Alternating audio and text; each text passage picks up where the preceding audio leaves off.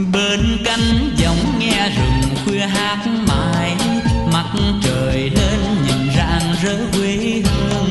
Tuổi thanh xuân còn bước tiếp xây đời vui, thành phố ơi ta gửi lời ước hẹn.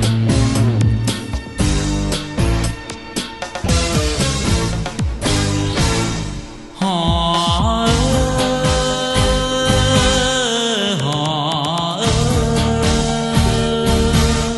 ta về đây phá đồi quang, gió mơn mang câu hò từ làng mới, vui rộn tiếng cười tươi trẻ trên nương. Theo bước ta đất mừng reo xanh mượt, cất cao lên ánh lửa yêu đời, khúc ca mừng đất vỡ thênh thang.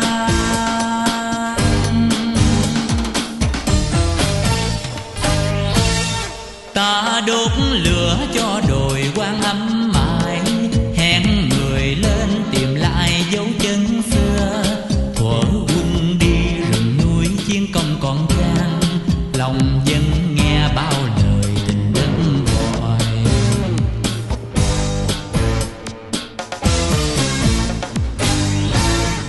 Bên cánh giọng nghe rừng khuya hát mãi, mặt trời lên nhìn rạng rỡ quê hương. Tuổi thanh xuân còn bước tiếp xây đời vui, thành phố ơi ta gửi lời ước hẹn.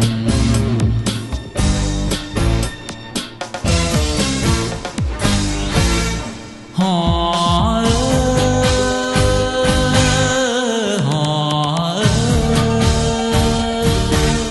thương làm sao nhớ làm sao, chiến khu xưa nay là miền đất mưa. Em tập đánh dần qua nở chim ca, theo bước ta đất mừng lên xanh mượt, mai reo vang đất mở nông trường. Những công trình dây gọi tương lai,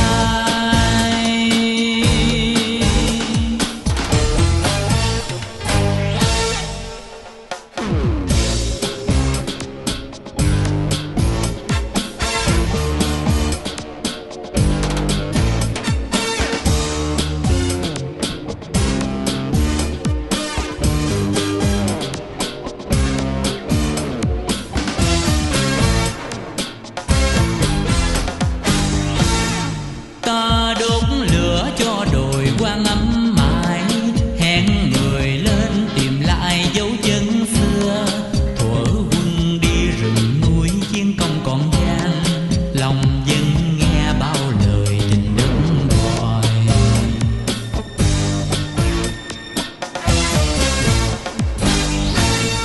Bên cánh giọng nghe rừng khuya hát mãi, mặt trời lên nhìn rạng rỡ quê hương. Tuổi thanh xuân còn bước tiếp xây đời vui, thành phố ơi ta gửi lời ước hẹn.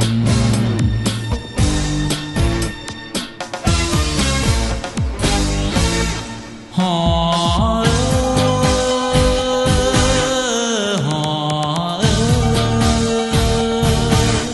thương làm sao nhớ làm sao, chiến khu xưa nay là miền đất. Quan trọng sẵn tấn chỉ rằng công đầu chiến dịch sẵn tấn với lâu nghỉ sạch đang trái sòng thi lý sự với trang với yêu chẳng phe công thì của là công thì ta bỏ họ dịch sạch hay ngang vòng sự vui. Kính thưa, hôm nay là lễ khởi công đường vào nghĩa địa và quả Táng, được sự hỗ trợ của Ủy ban nhân dân tỉnh, đồng thời hội trùng ban thượng đường để cúng để tâm sanh để động thổ, để kính trình với quý vị thổ địa.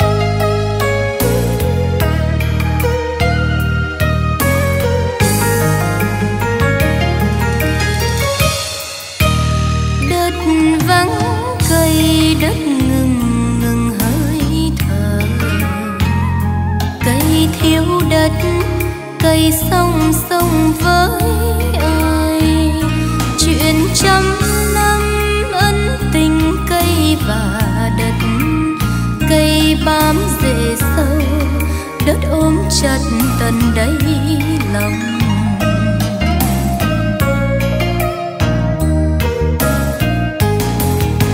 Những con đường trải dài bóng mát, những mảnh vườn trái ngọt cây xanh, ôi đẹp làm sao tình cây và đất đem đến môi sinh mạch sống cho đời.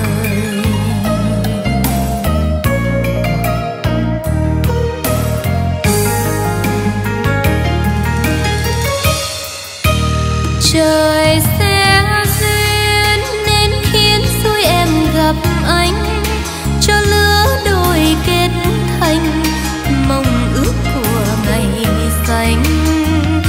Rồi mai đây anh là đất, em là cây, vinh phúc cho ai biết rằng từ đó mùa xuân vĩnh hạnh.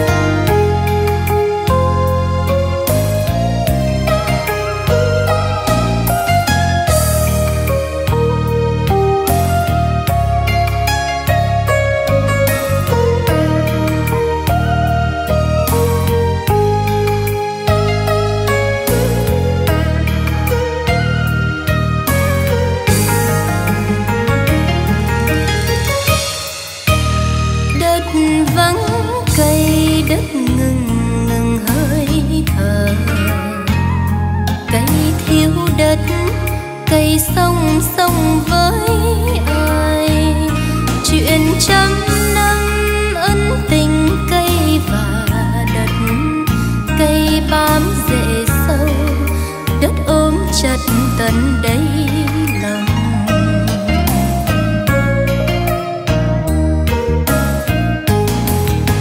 Những con đường trải dài bóng mát, những mảnh vườn trái ngọt cây xanh, ôi đẹp làm sao tình cây và đất đem đến mối sinh mạch sống cho đời.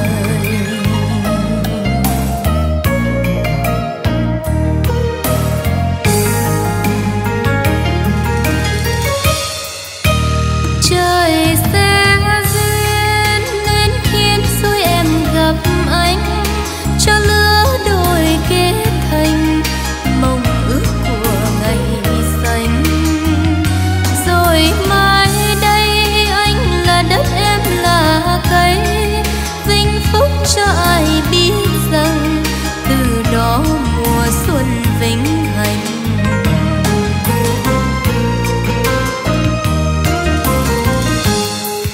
Vinh phúc cho ai biết rằng từ đó mùa xuân vĩnh hạnh.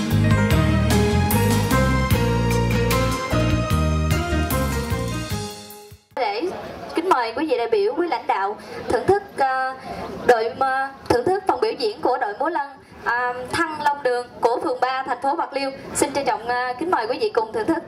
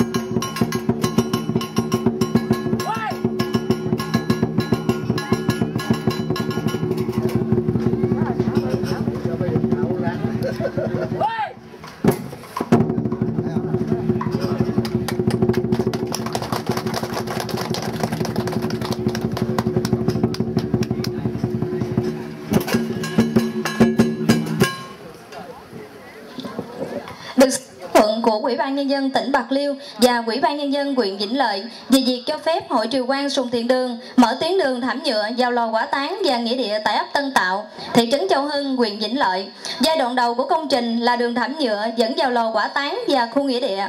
Hôm nay, Hội Triều Quang Sùng Thiện Đường tổ chức lễ khởi công công trình tuyến đường thảm nhựa vào lò hỏa táng và nghĩa địa của hội. Đến dự buổi lễ hôm nay, tôi xin trân trọng được giới thiệu. Về phía Ủy ban Nhân dân tỉnh Bạc Liêu có ông Vũ Văn Họa, Phó Chủ tịch Ủy ban Nhân dân tỉnh Bạc Liêu. Về phía Mặt trận Tổ quốc Việt Nam tỉnh Bạc Liêu có ông Nguyễn Hiền Lương, Phó Chủ tịch Thường trực Ủy ban Mặt trận Tổ quốc tỉnh. Ông Trang Thanh Sơn, Phó Chủ tịch Ủy ban Mặt trận Tổ quốc tỉnh. Về phía Ban Dân tộc tỉnh Bạc Liêu có ông Quỳnh Hữu Tửu, Trưởng ban Dân tộc tỉnh Bạc Liêu. Có bà Trần Thị Hoa Ri, Phó Ban Dân tộc tỉnh. Về phía thành phố Bạc Liêu, xin trân trọng giới thiệu ông Quỳnh Văn Khá, Phó Chủ tịch Ủy ban Nhân dân thành phố Bạc Liêu. Về phía Ủy ban Nhân dân huyện Vĩnh Lợi, có ông Hồ Thanh Thủy, Phó Bí thư huyện ủy huyện Vĩnh Lợi. Ông Phạm Văn Thiều, Phó Bí thư Chủ tịch Ủy ban Nhân dân huyện Vĩnh Lợi. Ông Nguyễn Mạnh Niêm, Phó Chủ tịch Thường trực Ủy ban Nhân dân huyện Vĩnh Lợi. Về phía Hội Triều Quang Sùng Thiện Đường, xin trân trọng giới thiệu có ông Thái Hiền, nguyên là hội trưởng Hội Triều Quang Sùng Thiện Đường. Ông Trương Long, hội trưởng Hội Triều Quang Sùng Thiện Đường. Ông Ngô Vũ Đại, Phó hội trưởng Hội Triều Quang Sùng Thiện Đường. Và về phía đơn vị thi công, xin trân trọng giới thiệu là có ông Võ Đình Nghĩa, Phó Giám đốc Công ty Phong Phát. Và đại diện của các ban ngành đoàn thể của tỉnh Bạc Liêu, huyện Vĩnh Lợi và của thị trấn Châu Hưng. Xin nhiệt liệt chào đón sự có mặt của tất cả quý vị. Mở đầu buổi lễ hôm nay, xin trân trọng kính mời ông Nguyễn Mạnh Niêm, Phó Chủ tịch Thường trực Ủy ban Nhân dân huyện Vĩnh Lợi lên báo cáo quá trình chuẩn bị đầu tư cho công trình. Xin trân trọng kính mời ông. Chị Vũ Văn Họa, tỉnh ủy viên, Phó Chủ tịch Ủy ban Nhân dân tỉnh, cùng các đồng chí lãnh đạo các sở ngành của tỉnh, lãnh đạo thành phố Bạc Liêu, kính thưa đồng chí Hồ Thanh Thủy, Phó Bí thư huyện ủy, đồng chí Phạm Văn Thiều, Phó Bí thư Chủ tịch Ủy ban Nhân dân huyện, các đồng chí trưởng phó ban ngành huyện, lãnh đạo thị trấn Châu Hưng, cùng các thành viên của Hội Triều Quang Sùng Thiện Đường. Việc xây dựng đường vào lò hỏa táng và nghĩa địa là góp phần thực hiện chủ trương xây dựng nếp sống văn minh trong việc mai táng người quá cố. Được sự quan tâm hỗ trợ kinh phí của tỉnh, đầu tư xây dựng đường vào lò hỏa táng và nghĩa địa của Hội Triều Quang Sùng Thiện Đường. Hôm nay các đồng chí, quý vị đại biểu, nhất là các thành viên của Hội Triều Quang rất vui mừng dự lễ khởi công đường vào lò hỏa táng và nghĩa địa Hội Triều Quang Sùng Thiện Đường. Thay mặt huyện ủy, Ủy ban Nhân dân huyện, tôi nhiệt liệt chào mừng các đồng chí, quý vị đại biểu về tham dự lễ khởi công hôm nay.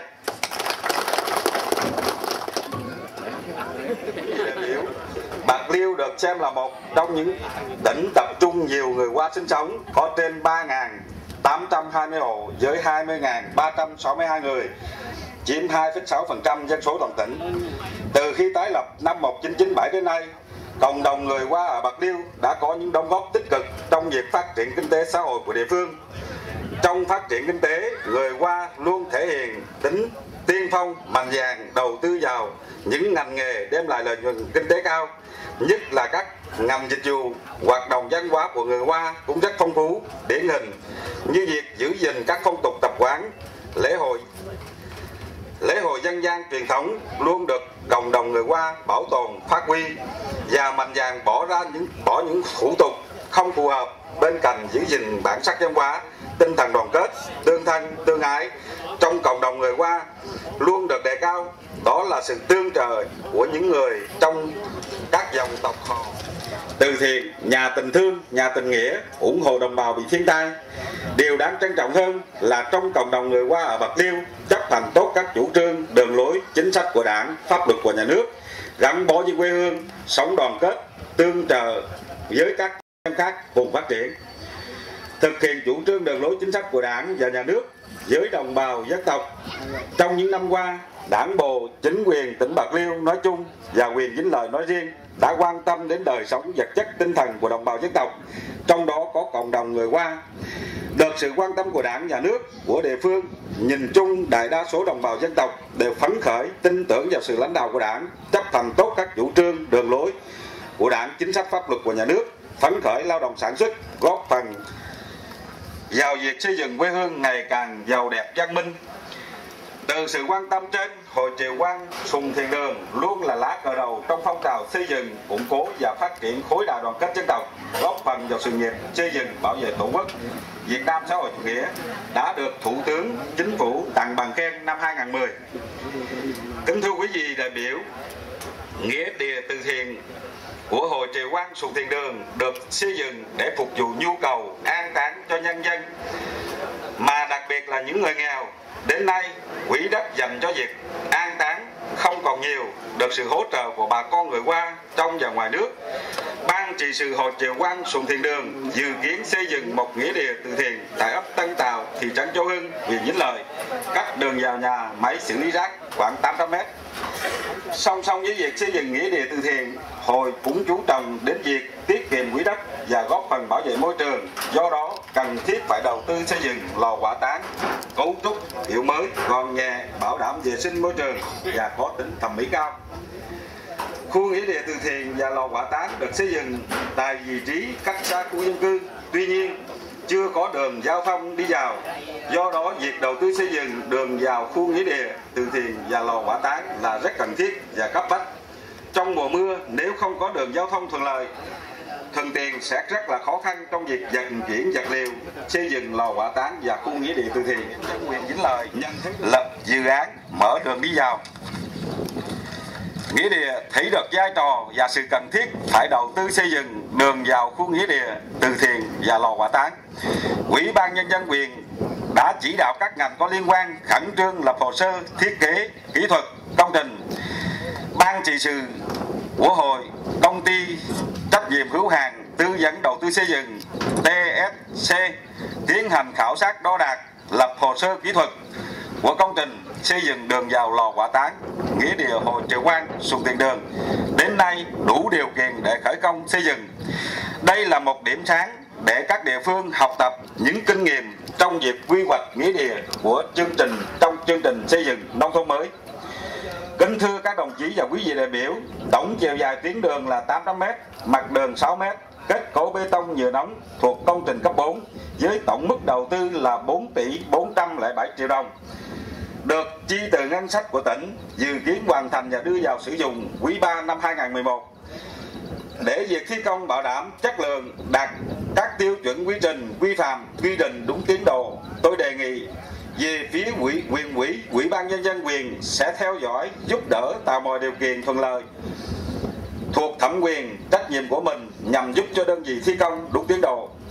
Về phía đơn vị thi công phải thực hiện nghiêm túc các quy định về đầu tư xây dựng và các điều khoản ghi trong hợp đồng xây lắp đã được ký với chủ đầu tư, đặc biệt là phải đẩy nhanh tiến độ thi công công trình đúng thiết kế kỹ thuật, bảo đảm chất lượng, an toàn lao động và thời gian hợp đồng. Về phía đơn vị tư vấn giám sát phải tuân thủ đúng theo hồ sơ thiết kế dự toán được duyệt. Cán bộ giám sát phải thường xuyên có mặt tại công trình để theo dõi tiến độ thi công, giám sát chặt chẽ khối lượng thi công nhằm bảo đảm chất lượng công trình. Về phía Hội Triều Quang Sùng Thiền Đường, Ủy ban nhân dân thị trấn Châu Hưng và địa phương tham gia giám sát cộng đồng, tạo mọi điều kiện thuận lợi, bảo đảm an ninh trật tự cho đơn vị thi công trong suốt thời gian thi công. Với tinh thần cộng đồng trách nhiệm và sự giúp đỡ, đoàn kết lẫn nhau, chúng ta nhất định hoàn thành công trình và đưa vào sử dụng như dự kiến. Cuối cùng xin chân thành cảm ơn các đồng chí, quý vị đại biểu đã đến dự lễ khởi công hôm nay. Sức khỏe, hạnh phúc và thành đạt. Xin cảm ơn. Sùng Thiền Đường lên phát biểu ý kiến. Xin trân trọng kính mời ông. Kính thưa ông Vũ Văn Họa, Phó Chủ tịch Ủy ban nhân dân tỉnh. Kính thưa đại diện lãnh đạo Mặt trận Tổ quốc tỉnh và các đoàn thể của tỉnh Bạc Liêu. Kính thưa đại diện huyện ủy, Ủy ban nhân dân huyện Vĩnh Lợi, và Ủy ban nhân dân thành phố Bạc Liêu và thị trấn Châu Hưng, chưa quý vị đại biểu và tất cả đại diện cơ sở thờ tự, chùa miếu và kiến họ người Hoa trong tỉnh Bạc Liêu. Như quý vị đã biết, nghĩa địa Triều Quang Sùng Thiền Đường tọa lạc tại khóm 10 phường 1, còn gọi là nghĩa địa Cầu Sáng. đã tồn tại trên 100 năm nay. Đến nay do phát triển dân cư, phát triển đô thị nên vị trí này không thể mở rộng được. Trong khi nhu cầu thì không dừng lại. Được sự cho phép của Ủy ban nhân dân tỉnh, năm 2009, Ban trị sự chúng tôi đã sang nhượng từ các hộ dân tại ấp Tân Tạo, thị trấn Châu Hưng được gần 9 hecta đất nông nghiệp để làm nghĩa địa từ thiện và lò hỏa táng nhằm phục vụ việc an táng và hỏa táng cho cộng đồng dân cư không phân biệt dân tộc hay tôn giáo hay giàu nghèo. Việc có được con đường vào lò hỏa táng và nghĩa địa là điều không thể thiếu. Nhưng hội chúng tôi gặp khó khăn về kinh phí. Nay được sự quan tâm của lãnh đạo tỉnh Bạc Liêu, lãnh đạo huyện Vĩnh Lợi và thị trấn Châu Hưng hỗ trợ kinh phí xây dựng đường vào lò hỏa táng và nghĩa địa với kinh phí gần 4,5 tỷ đồng. Đây là một việc làm rất có ý nghĩa, thể hiện sự quan tâm sâu sắc của chính quyền đối với ban trị sự chúng tôi nói riêng, của cộng đồng dân tộc Hoa chúng tôi nói chung. Chúng tôi rất cảm ơn Ủy ban nhân tỉnh, huyện ủy, Ủy ban nhân huyện Vĩnh Lợi và các ngành hữu quan, và chúng tôi xin hứa là luôn bảo quản đoạn đường này rất tốt và sử dụng đúng mục đích yêu cầu. Cuối lời xin chân thành cảm ơn tất cả quý vị đại biểu và bà con, xin chân thành cảm ơn. Và đại biểu, tôi xin phát biểu bằng tiếng Hoa.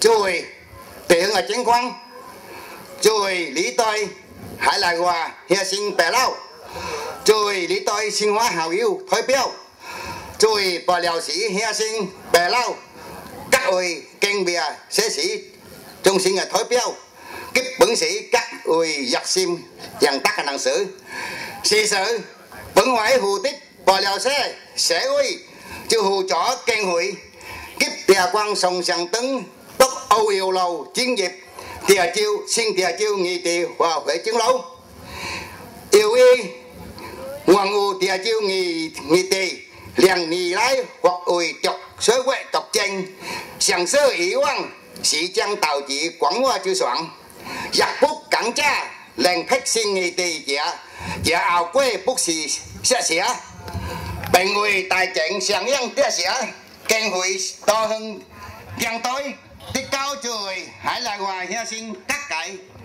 giặc sim năng sử sẵn sinh bỏ liao hy sinh bẻ lâu các kênh bìa xế sĩ hãy là hòa giặc giác quảng hẹn chàng trái giang hồ kình cáo bằng công sự sĩ ban kim mình chạy mặc trái ý thèn thấu hoàng chia tăng si tối lại chưa sắc bỉ hoàng bồi hữu thấy mò trời hiện hẹn cởi lăng giang xô đĩa lắc chi chó sải sinh tị mò hứng kiếp huệ lâu ngoan mò nền xịt hàng chui đi công tịch bò liãng xìa chui.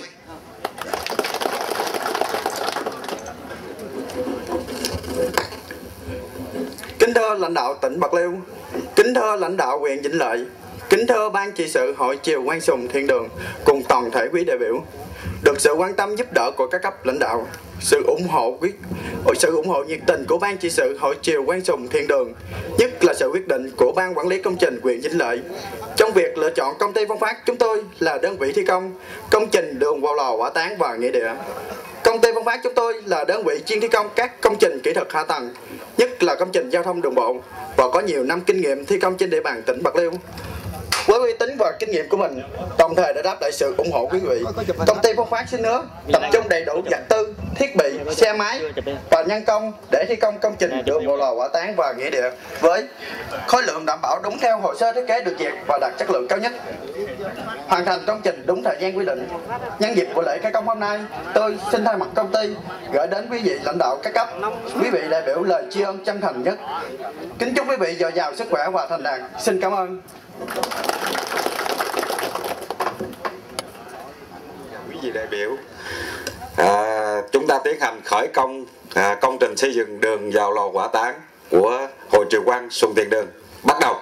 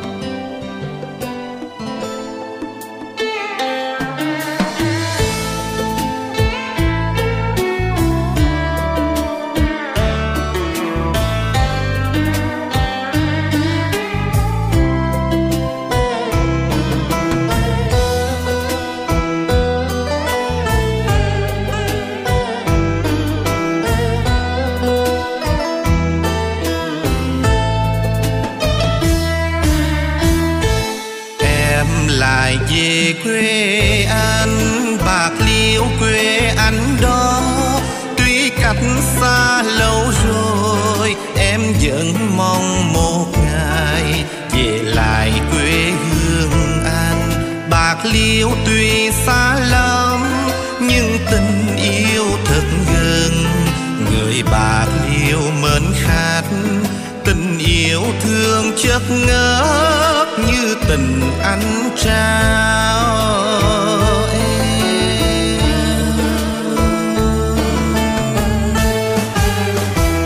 Ai qua nơi đây lòng không lưu luyến bồi hồi, một đời vàng son ghi dấu trang công tư thuở nào, cao văn lầu tại Ba dệt tình yêu chung thủy bằng một người nhạc sĩ, tình đẹp từ hoài lá.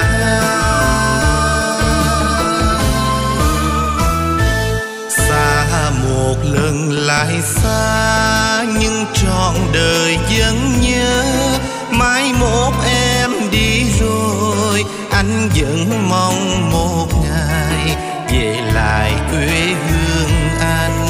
Bạc Liêu tuy xa lắm nhưng tình yêu thật gần, người Bạc Liêu chân chất, tình yêu thương chất ngất như tình anh trao em.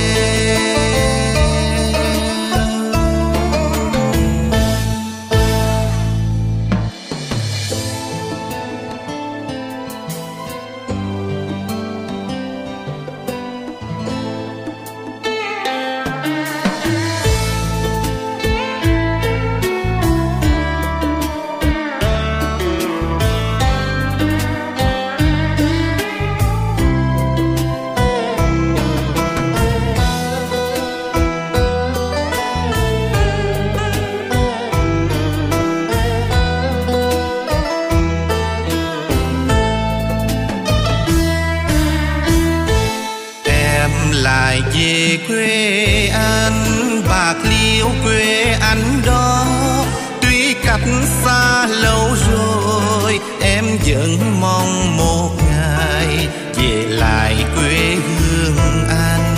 Bạc Liêu tuy xa lắm nhưng tình yêu thật gần, người Bạc Liêu mến khách, tình yêu thương chất ngất như tình anh trao em.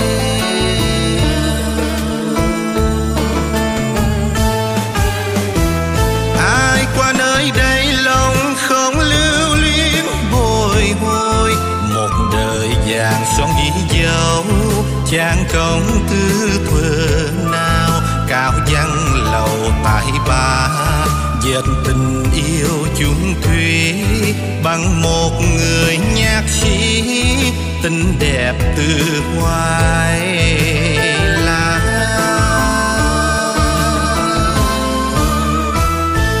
Xa một lần lại xa nhưng trọn đời vẫn nhớ, mai mốt em đi rồi anh vẫn mong một ngày về lại quê hương anh. Bạc Liêu tuy xa lắm nhưng tình yêu thật gần, người Bạc Liêu chân chất, tình yêu thương chất ngất như tình anh trao em. Người Bạc Liêu chân chất, tình yêu thương chất ngất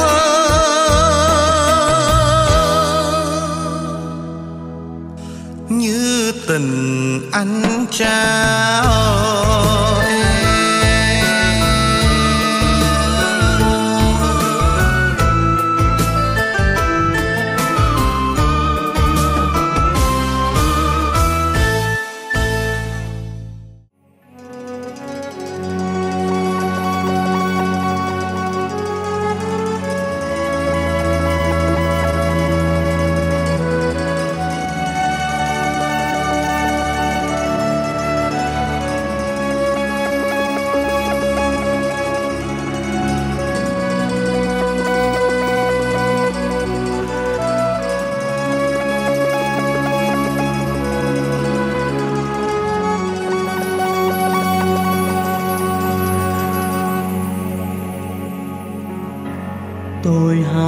bài ca ngợi ca cây lúa và người trồng lúa cho quê hương. Quê hương ơi, có gì đẹp hơn thế? Đồng lúa hò hẹn những mùa gặt, tình yêu bắt đầu từ đôi mắt, ngày mai bắt đầu từ hôm nay.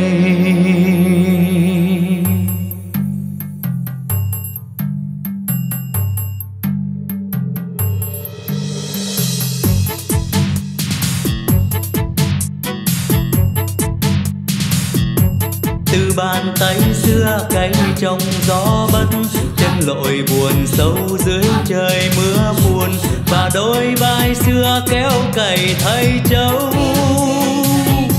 Vì không có đất, vì nước đã mất, cho đến hôm nay những chàng trai đang lái máy cày và bao cô gái xe ngồi mấy cây.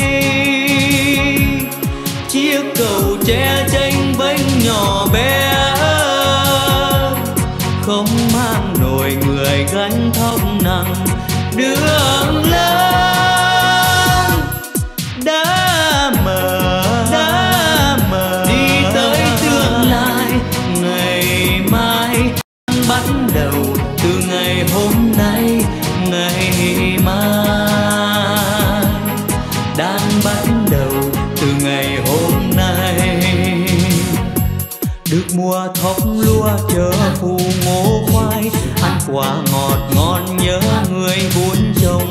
Bàn tay quê hương vỗ về yêu thương, bàn tay chiến đấu, bàn tay kiến thiết, sắp xếp sang sơn. Những bàn tay anh dũng kiên cường, mở đường đi tới chân trời tươi sáng. Như tình yêu trao cho tình yêu, trong gian khổ hạnh phúc tới rồi. Đường lớn đã mở đi tới tương lai. Ngày mai đang bắt đầu từ ngày hôm nay, ngày mai đang bắt đầu từ ngày hôm nay, ngày mai.